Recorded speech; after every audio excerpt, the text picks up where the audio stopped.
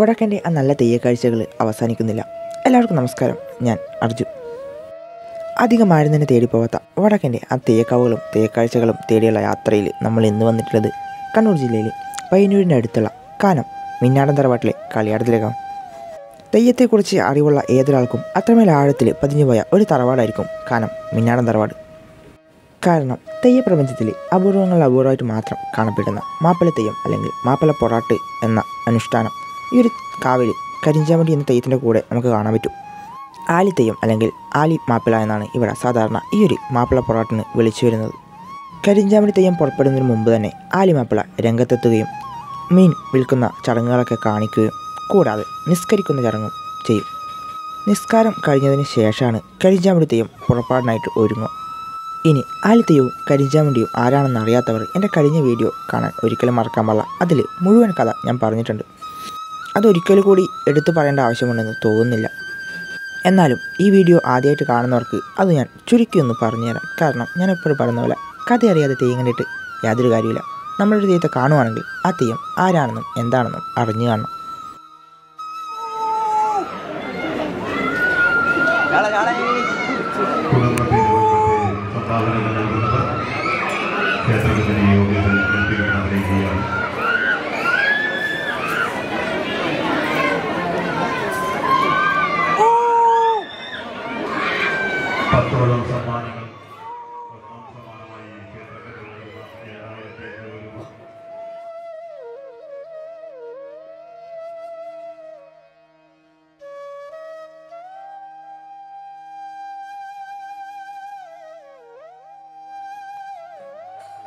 അപ്പോൾ നമുക്ക് ചുരുക്കി ഒന്ന് കഥയിലേക്ക് പോകാം.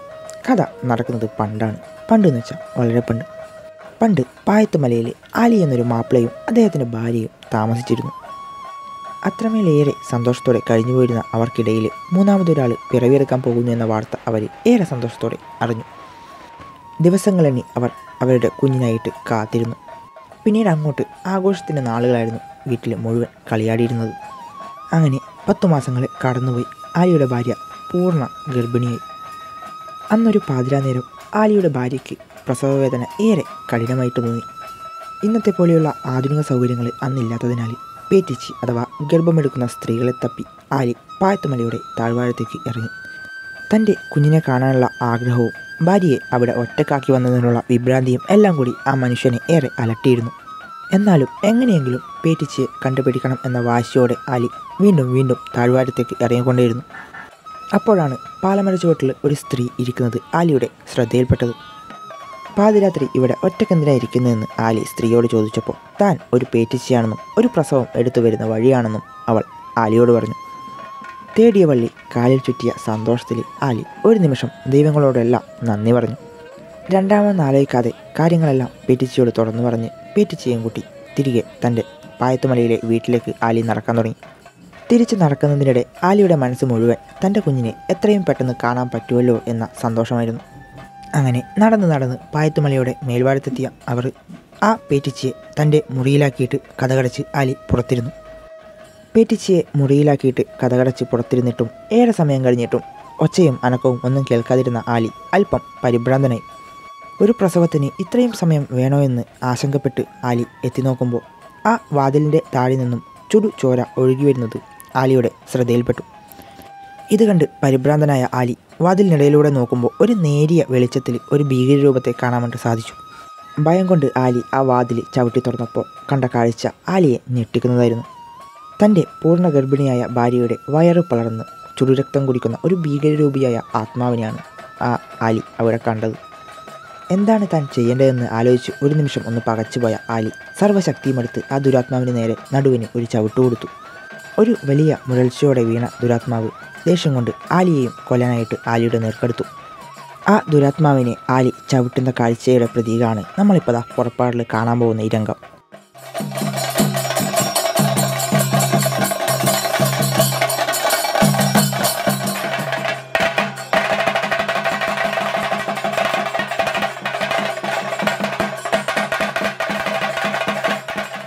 ഭയങ്കരണം ഓടിമാറിയ ആലിയെ പിന്തുടർന്ന് ആ ദുരാത്മാവ് തിരികെ പായത്തുമലയുടെ താഴ്വാരത്തേക്ക് ഓടിയെടുത്തു. ഏറെ നേരം ഓടിയതിനു ശേഷം ദുരാത്മാവ് പോയെന്ന് മനസ്സിലാക്കിയ ആലി ഒരു മരത്തിൻ്റെ ചുവട്ടിൽ വിശ്രമിക്കാനിരുന്നു. അപ്പോഴാണ് ചുടുചോരയുടെ ഒരു തുള്ളി തൻ്റെ മേലിലേക്ക് വന്ന് പതിച്ച കാര്യം ആലി അറിഞ്ഞത്. അതെവിടെ നിന്നാണ് വന്നതെന്ന് നോക്കാൻ വേണ്ടി മുകളിലേക്ക് നോക്കിയ ആലി കണ്ടത് ആ ദുരാത്മാവിനെയായിരുന്നു. കണ്ണ് ചിമ്മി തുറക്കുന്നതിന് മുമ്പ് ആലിയെയും കടിച്ചു പിടിച്ച് ദുരാത്മാവ് പാലമുകളിലേക്ക് കയറി. 2 1 3 ജീവനുകൾ ഒരു രാത്രി കൊണ്ട് അപഹരിച്ച ആ ദുരാത്മാവ് പിന്നീട് നാട്ടിൽ അനവധി അനർത്ഥങ്ങൾ വരുത്തിവെച്ചു.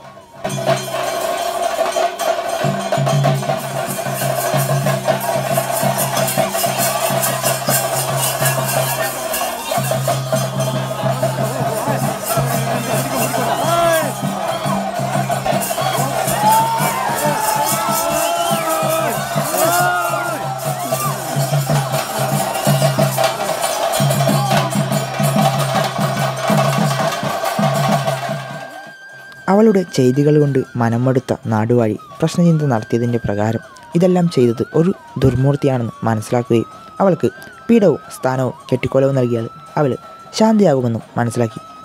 അങ്ങനെ അന്നു മുതലാണത്രേ ഈ ദുർമൂർത്തിക്ക് പീഡവും സ്ഥാനവും കെട്ടിക്കൊലവും നൽകി കരിഞ്ചാമുണ്ടി എന്ന തെയ്യമായിട്ട് ചെറുമനുഷ്യർ അവരുടെ ദൈവമായിട്ട് ഇന്നും ആരാധിച്ചു വരുന്നത്. കരിഞ്ചാമുണ്ടി എന്ന തെയ്യത്തിന് 2 കഥകൾ കേൾക്കാൻ സാധിക്കുമെങ്കിലും പുലിയ സമുദായം കെട്ടിയാടുന്ന കരിഞ്ചാമുണ്ടിയിൽ പ്രകടമായിട്ട് നമുക്ക് കാണാൻ പറ്റുക ഈ കഥ തന്നെയാണ്. കഥ അറിഞ്ഞതിനാൽ ഇവിടെ നടക്കുന്ന കാര്യങ്ങൾ എന്താണെന്ന് നിങ്ങൾക്ക് മനസ്സിലായിട്ടുണ്ടാവും. അതുകൊണ്ടാണ് ഞാൻ കഥ ഇത്രയും പറഞ്ഞത്. കാരണം കഥ അറിയാതെ തെയ്യം കണ്ടിട്ട് യാതൊരു കാര്യമില്ല. നമ്മളൊരു തെയ്യത്തെ കാണുവാണെങ്കിൽ ആ തെയ്യം ആരാണെന്നും എന്താണെന്നും അറിഞ്ഞു കാണണം.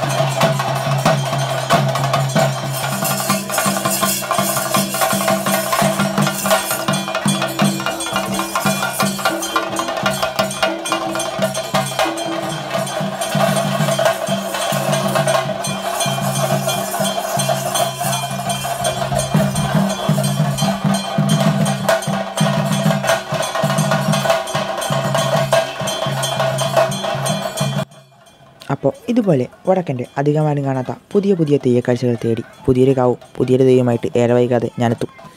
അപ്പോൾ ഈ ഒരു വീഡിയോ നിങ്ങൾക്ക് ഇഷ്ടമായെങ്കിൽ എൻ്റെ ചാനൽ മറക്കാതെ സബ്സ്ക്രൈബ് ചെയ്യുക. ഇനിയും ഇതുപോലെ തെയ്യം വീഡിയോസ് കാണണമെങ്കിൽ ഈ ഒരു ചാനലിൽ കയറി നോക്കുക. അപ്പോൾ അടുത്ത തെയ്യവും അടുത്ത കാവുമായിട്ട് ഏറെ വൈകാതെ തന്നെ ഞാൻ നിങ്ങളിലേക്ക് എത്തും. അതുവരെ എക്സ്പോർട്ട് അർജുൻ സൈനിങ് ഓഫ്.